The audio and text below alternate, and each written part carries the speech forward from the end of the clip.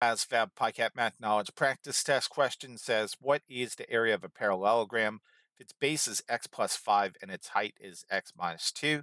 So the formula to find the area of a parallelogram is simply base times height. In this case, we know both of these things. According to the problem, its base is x plus 5 and its height is x minus 2. So we're just going to multiply these two polynomials together.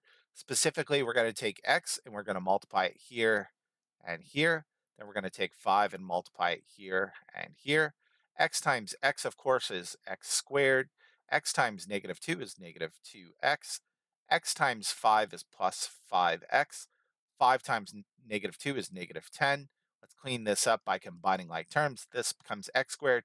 Negative 2x plus 5x is plus 3x minus 10. So this one is going to be b, x squared plus 3x minus 10.